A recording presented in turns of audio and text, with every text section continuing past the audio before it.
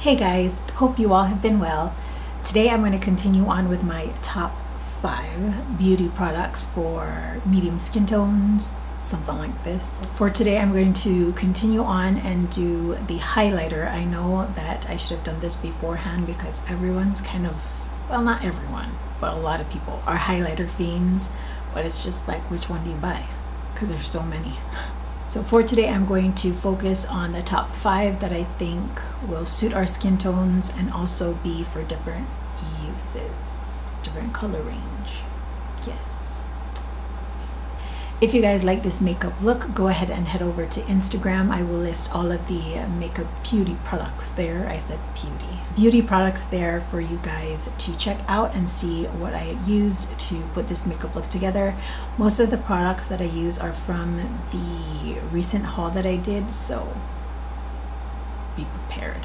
But my goal is to try and keep this video under 10 minutes. So I'm going to get started and let's go. So the first one is the ever so famous, the infamous Champagne Pop. I'm trying to open it from the other end. And this was a collaboration with Jaclyn Hill here on YouTube. And I think that after, well, when it first came out, Opal was the business. And then after this, it was just, what's Opal?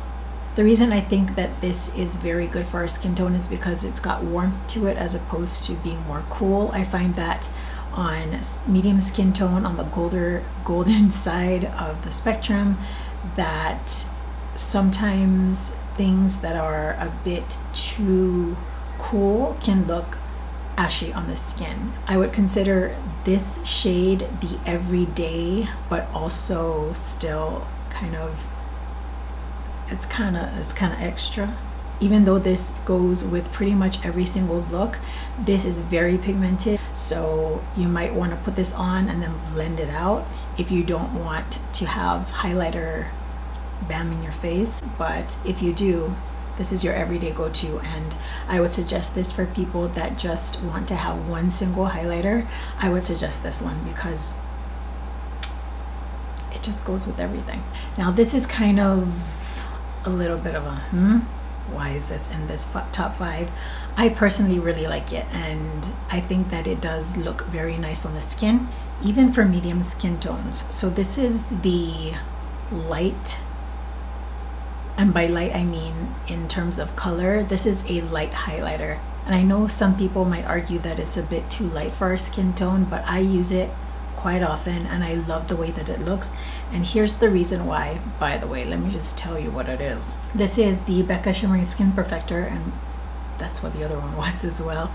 And this one is in Moonstone. I believe this is the lightest that they have. I don't know if they've come out with new ones since I purchased this. I know it looks really light in the pan. However, the undertone or the color scheme here is very yellow. I think that this one, more so than the Champagne Pop, when it's blended out really heavily, it looks amazing on the skin. I don't go very heavy on this when I use it. Not that I go heavy on any of my highlighters, but like on the spectrum, I go probably the lightest with this because I don't want it to show up too stark and light on my skin. It almost kind of gives you like a wet look as opposed to a highlighter look.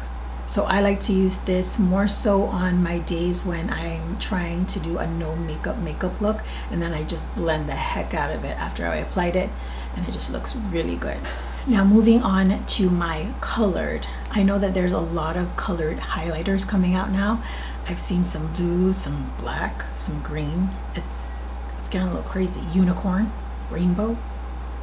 This will be my color recommendation. Boring, I don't care. But anyways, this is the MAC Mineralized Skinfinish in Cheeky Bronze. I've had this forever and a day. It's in the old packaging. But I mean, look at how much product you get in here. When you gonna finish this? Never. In here, it is a bronze slash golden, not golden, rose type of color, and this is what I have on my cheeks today. I love to use this as a blush highlighter combo. And so on my cheeks, I have no highlighter on. This is my highlighter, this is my blush. And the pigmentation, like the color of the blush, is definitely the rose.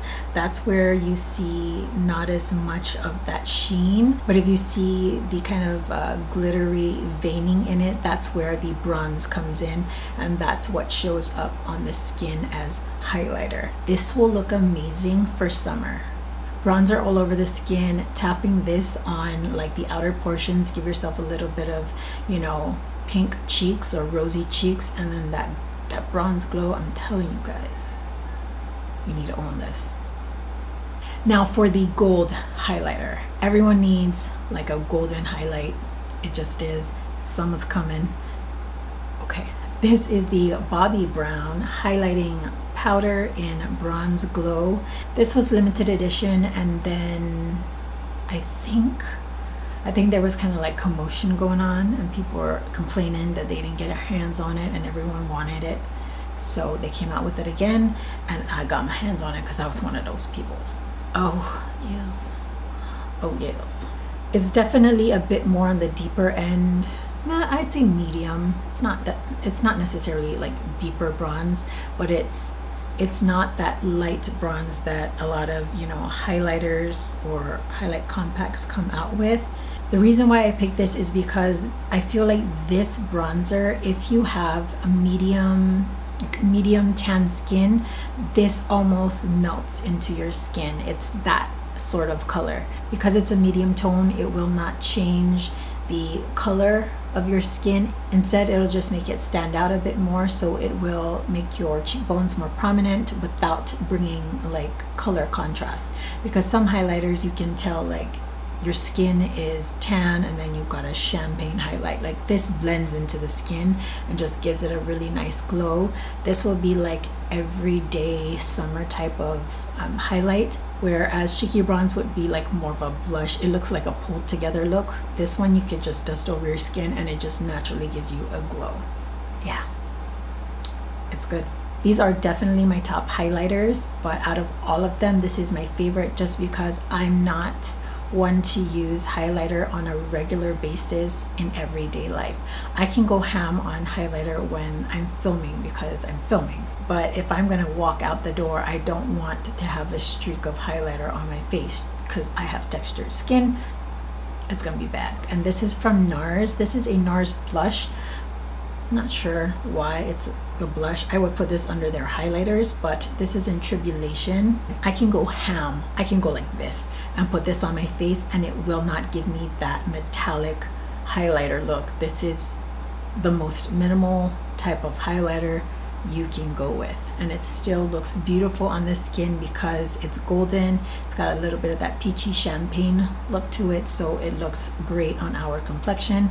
I've used this so much in my videos, it's not even funny.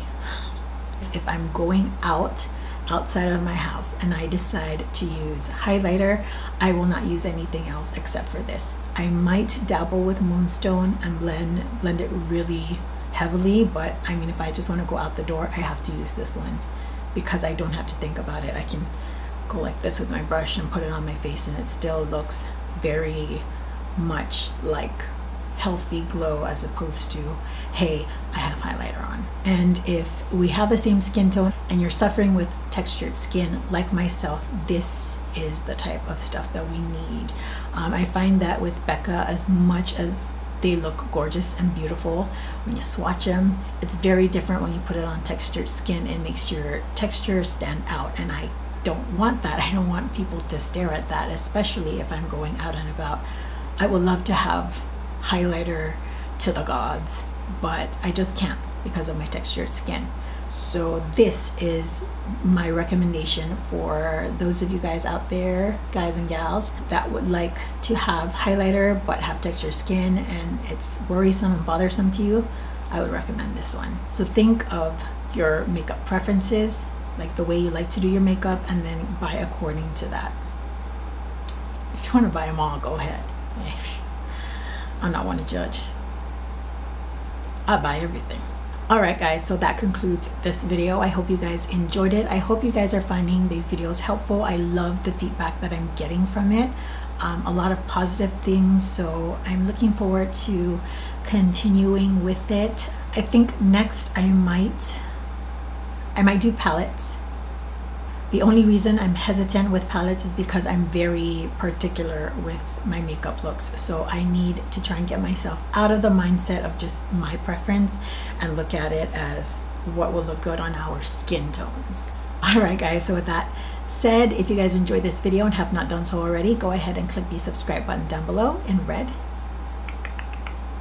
And then if you like this makeup look, again, as mentioned earlier in this video, I will be putting it on my Instagram, and you can check out all the beauty products that I used to put this makeup look together over there. And if you don't know, it's the first link down below. It is the same thing as my YouTube name, which is just Instagram/MaddieJSass. Till the next video, hope you guys are all doing well, taking really good care of yourselves. I will see you all next time. Bye.